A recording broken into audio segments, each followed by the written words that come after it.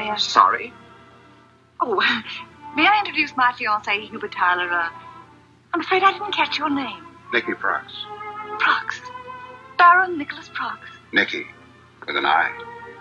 How do you do? How do you do? Really, Victoria. Well, Vicky, perhaps you can explain. I can't. I don't know what happened. I'm terribly sorry, really I am. What happened to us? We fell in love. We don't know each other. We only met an hour ago. Does that matter in the least? No, not in the very least. And you stand here kissing somebody who was brought by somebody else who wasn't invited either. It's no use. We've fallen in love. Come, Victoria. I must ask you to leave this house at once and never speak to my fiancé again under any circumstances. But it's not as simple as that, Hubert. Why, something has happened. Something beyond comprehension. This is utterly different. It's rivers flowing uphill. It's rain leaping from the earth to the clouds. It's frightening. It's unbelievable. It's beautiful. Victoria. Vicky, 1,000 years. Forever.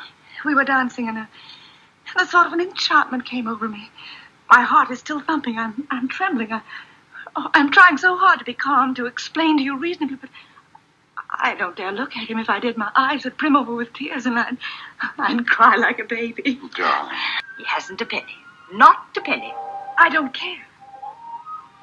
He fled from Vienna 3 years ago, and everything he had was confiscated. Estates, holdings, bank balance. He's given me a list of his present sources of income. Do you want to hear them? No. By all means. Bridge, backgammon, golf at $100 a hole, croquet at $20 a wicket. You mean he is a professional gambler? He describes himself as a professional guest. He's a parasite, an extra man, a wheedler of invitations. He lives by his wits, his charm, his attraction for women.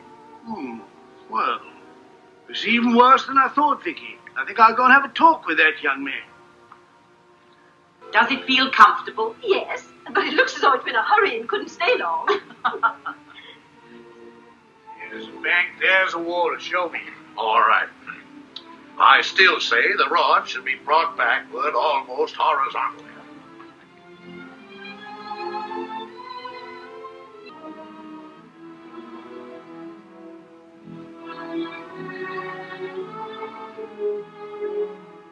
They've forgotten us. Yeah.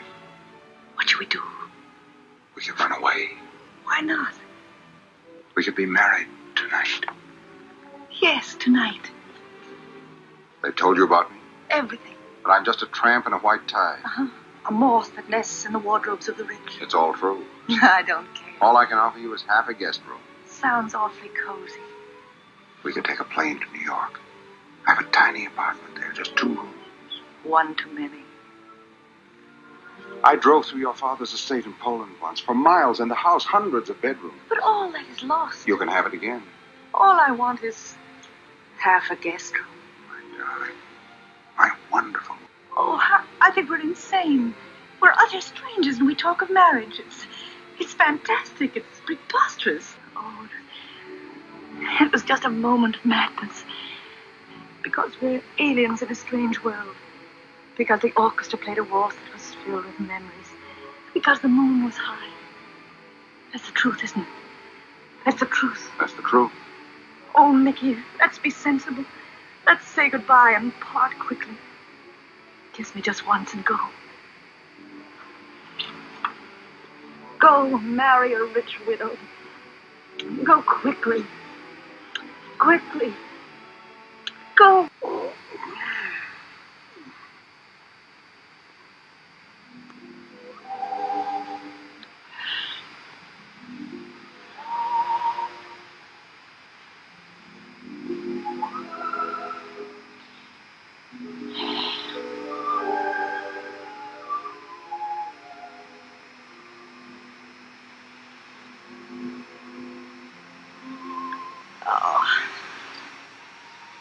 Lovely still.